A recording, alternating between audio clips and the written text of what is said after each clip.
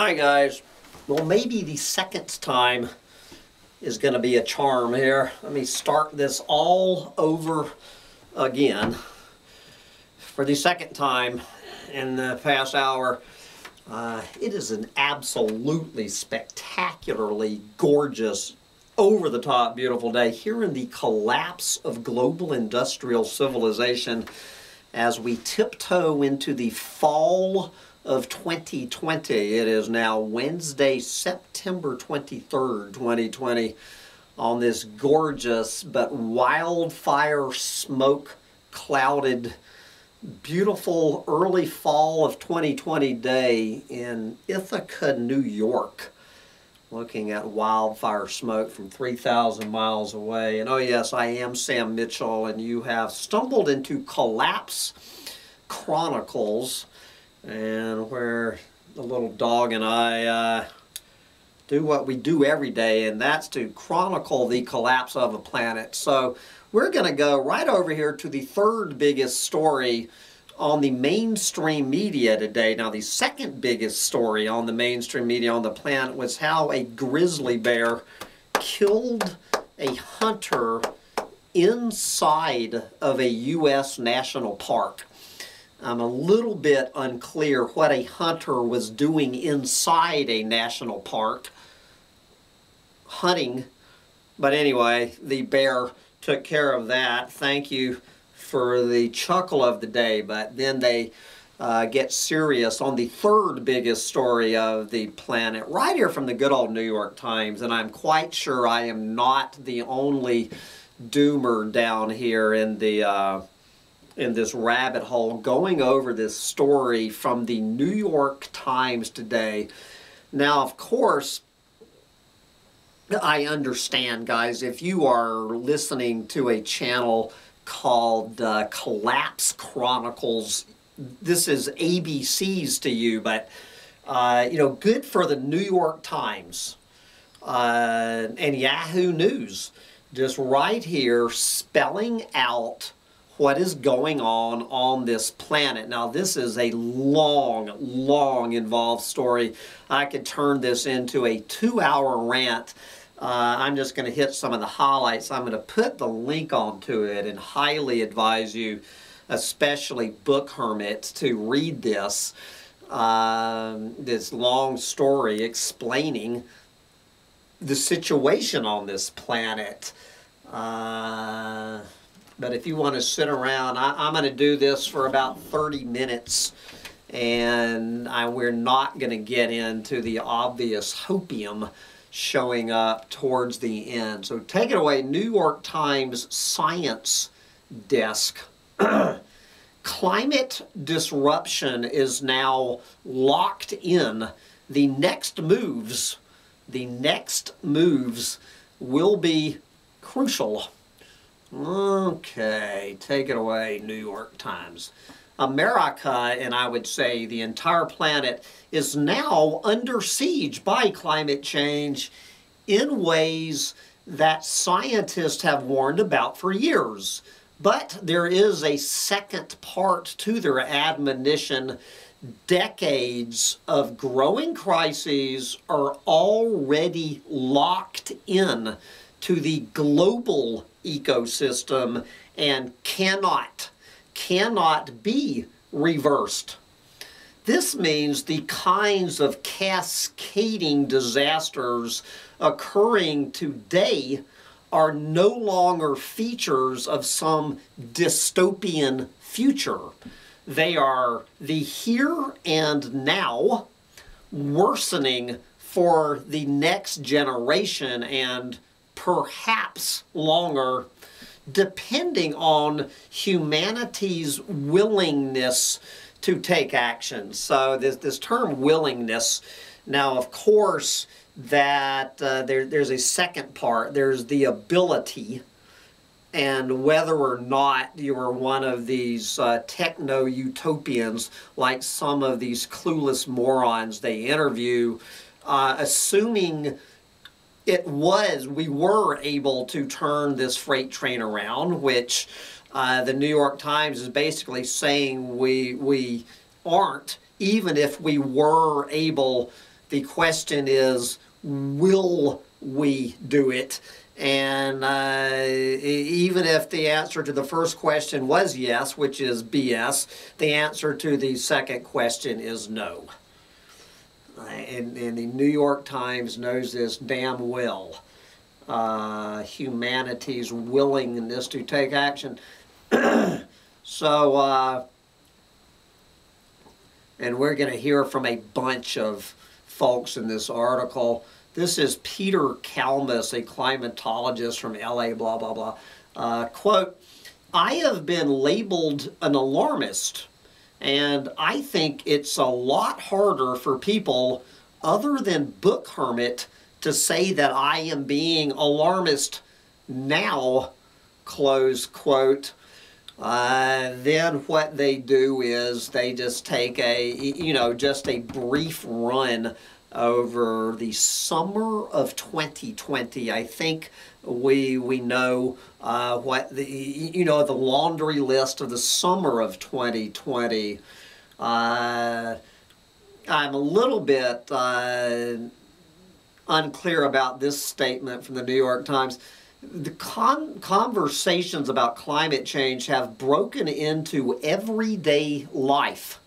Everyday life. I have heard virtually zero mention of climate change from anybody, in my everyday life outside of the doomosphere.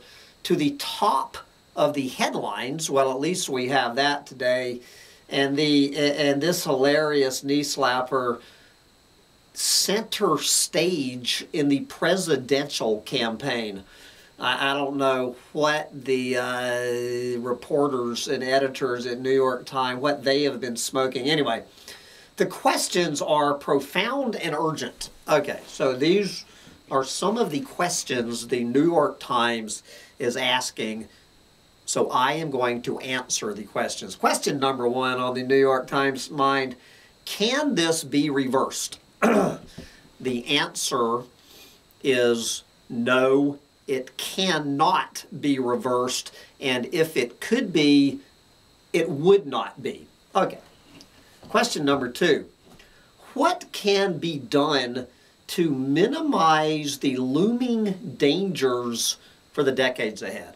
Okay, if you are a human, there is one thing you can do to minimize the dangers, at least for your unborn children, and that is do not breed.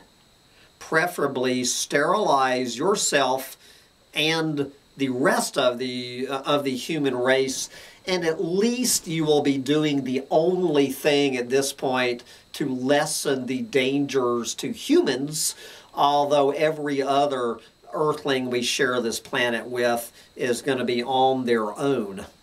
Okay, question number three. Will the destruction of recent weeks, meaning the summer of 2020, become a moment of reckoning or just a blip in the news cycle? The answer to that question is all of the above. All right, so the New York Times spoke with 24 climate experts, including scientists, economists. I did not realize that economists were climate experts, but according to the New York Times, economists are climate experts, sociologists, and policymakers, and their answers were, by turns, and I think we can figure out which group of people made these kind of answers: alarming, cynical, and hopeful. And hopeful, as I say, you can go on the link to read the hopium. Okay, so they start out with good old climate scientist and proud mother of four, this clueless moron, Catherine Hayhoe, from the good old state of Texas. Quote, "It's as if we have been smoking a pack of cigarettes a day for decades. close quote. But, she added, quote, we are not dead yet. And there you go. That is a hopeful comment from a climatologist, mother of four. We are not dead yet. Yet being the operative word in that sentence. All right. Their most sobering message, okay, the takeaway, most sobering message from these 24 interviews is that the world still has not seen the worst of it. But the other part of the takeaway, gone is the climate of yesteryear, and there is no going back. The effects of climate change evident today are the results of choices that countries made decades ago to keep pumping heat-trapping greenhouse gases into the atmosphere at ever-increasing rates despite warnings from scientists about the price to be paid. That price, more vicious heat waves, longer wildfire seasons, rising sea levels, blah, blah, blah, is now irretrievably baked in. Nations, including the good old US of A, have dithered so long in cutting emissions that progressively more global warming is assured for decades to come, even if efforts to shift away from fossil fuels were accelerated tomorrow. And this is this is at the root of the bright green lies that shifting away from fossil fuels, while that is a noble goal, will make no difference at this point. It is irretrievably baked in. Every bit of this stuff we're sending into the atmosphere today will start showing up and kicking our ass in about 2050. All right, let's listen to good old Jonathan Overpeck, from a climate scientist at the University of Michigan. Quote, what we are seeing today, this year, is just a small harbinger of what we are likely to get. Close quote. Overpeck says things are on track to get, quote, twice as bad, if not worse, close quote, as they are now. And this is people calling me to rent this little cabin. If you want to rent this cabin, that's why I was interrupted last time. Send me an email and we'll talk about if you want to rent this place. Okay, let's get back to the business at hand.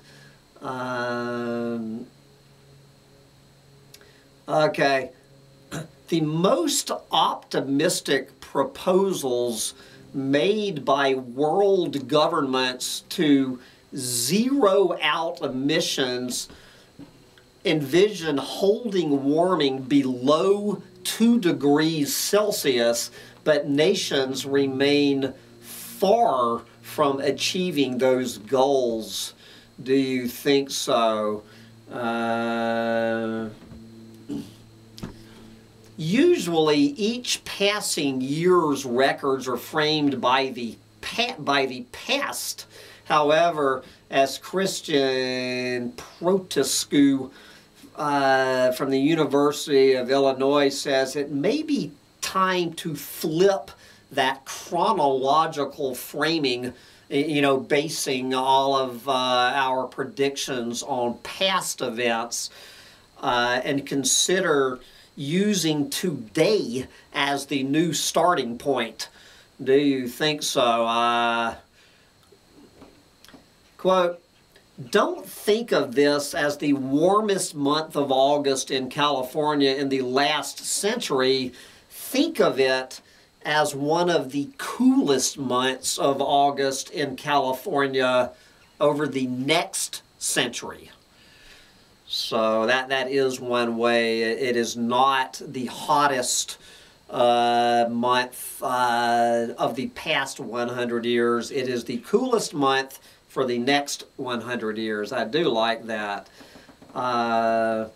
Climate change is, well, at least now, more a slope than a cliff. Experts did agree. We are still, according to the New York Times, far from any sort of game over moment where it's too late to act.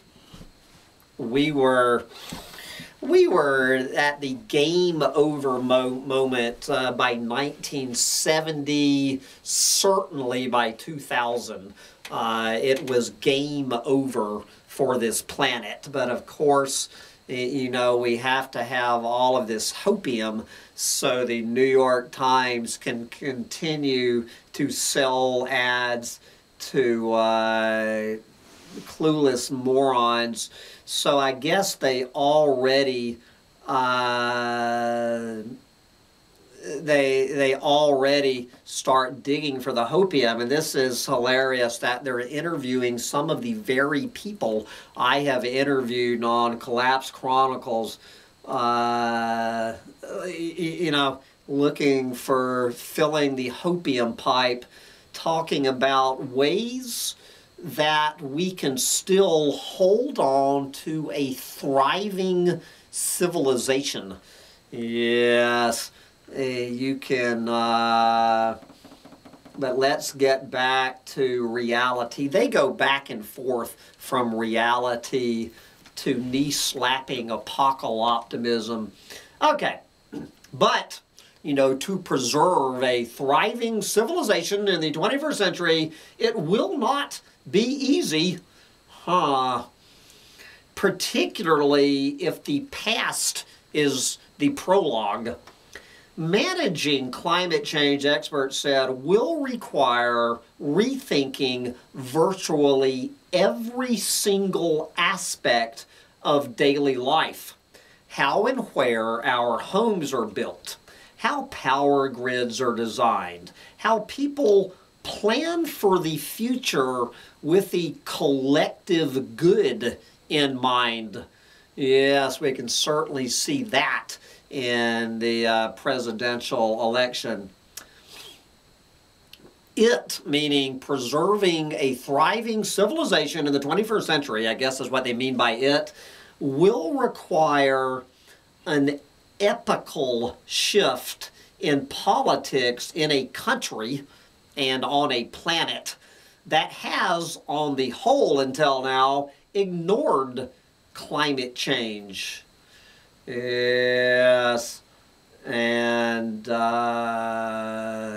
so anyway, guys, as I say, I can make this a 2-hour rant, so you can go on the link yourself if you are a hopium smoker. Obviously, the New York Times is not, going to tell the whole truth, but at least they are telling half the truth. So I'm just going to feature the half of this article where even the New York Times has the balls to handle the truth. Okay. Then what they do is now they continue to take a romp across the summer of 2020. So I guess that 3.6 million acres have burned in California so far this year, with 3 more months left to go. 3.6 million acres. Talking about how the fires have destroyed entire towns, and we know this. Okay.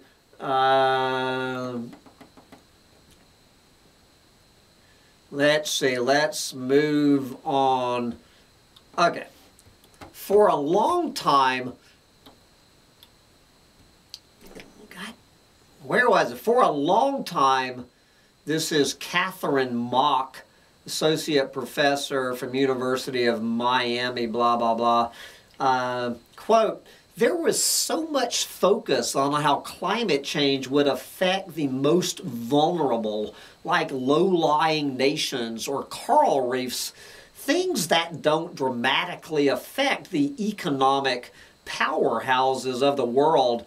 There's often been this arrogant assumption that wealth provides protection. Close quote. Recent events, she said, are a vivid reminder that we are all in this together. Yeah, right. I'm sure the 1/10 of 1%ers really consider themselves part of this. Then they get back in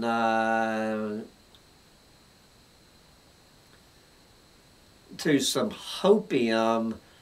Okay, but getting past the hopium, what does this mean that we would have to do? Assuming we can do this, the question is, will humanity rise to this challenge even if we could, which we can't? All right. First, the experts broadly agreed that if we want to stop our planet from relentlessly heating up forever, humanity will quickly need to eliminate emissions of planet-warming greenhouse gases. That means cleaning up every coal plant in China, every steel mill in Europe, every single car and truck in the United States. This is a staggering task. It means reorienting our global economy that depends on fossil fuels. Yes, but experts also made a point they say is often underappreciated. Even if we start radically slashing emissions today, it could be decades before those changes start to appreciably slow the rate at which the Earth is warming. Yes, in the meantime, we will have to deal with effects that continue to worsen. You know, the effects that we're seeing today were put into motion in about 1990. As the effects we will be seeing in 2050 are the ones we're putting in motion today. And do the math here. Okay. This is Juan Declet Barreto from the Union of Concerned Scientists. Thank you, Juan. Here we go. In terms of being reversible, I can only think of things in sci-fi films, Superman trying to spin the Earth in the other direction so Lois Lane does not die. Seriously, it is not reversible. Close quote. thank you. The New York Times having the guts to be quoting the Union of Concerned Scientists seriously. It is not reversible. Okay, I think I have found the title to this video. Again and again, climate scientists have shown that our choices now, right now in 2020, climate scientists have shown that our choices now range from merely awful to incomprehensibly horrible. Those are our choices. That is our the best case scenario choice at this point is merely awful, but of course incomprehensibly horrible will be the choice tomorrow. Okay, if we do cut emissions rapidly, about 1/7 of the world's population will suffer severe heat waves every few years, and failure to cut our emissions rapidly doubles or triples that number. If we act now, sea levels could rise another 1 to 2 feet this century. If we don't act now, Antarctica's ice sheets could destabilize irreversibly, and ocean levels could keep rising at an inexorable pace for centuries, making coastal civilization all but unmanageable. Yes, the best hope now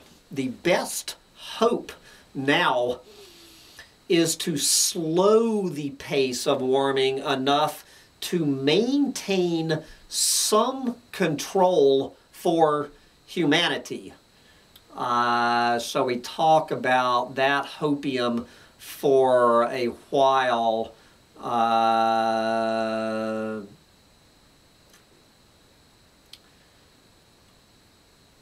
So even as nations cut emissions, they will also need to accelerate efforts to adapt to the climate change they can no longer avoid.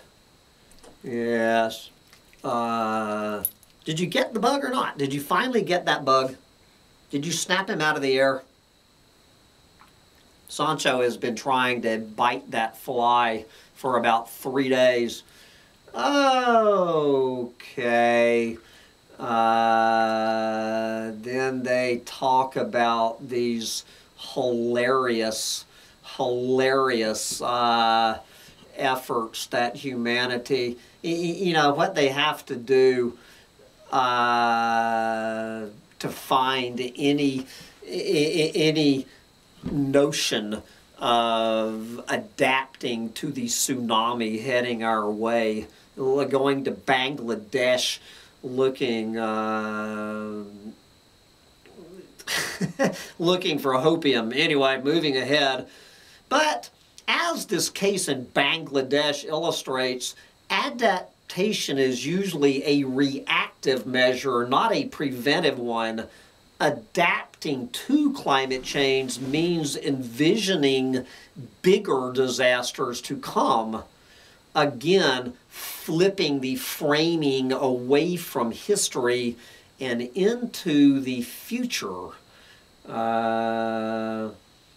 Okay, let's hear from Alice Hill at the Council of Foreign Relations. Yes. Blah, blah, blah. Humans have difficulty imagining things that we have not experienced yet. This also applies to climate change. It is hard to visualize the entire West Coast aflame until you actually see it. And if we can't see it, we tend to discount the risk, close quote. Let's see, then they talk about how long scientists have been warning us about this day of reckoning. As early as the 1850s, researchers realized that greenhouse gases could trap heat on Earth. This came at the dawn of the industrial age,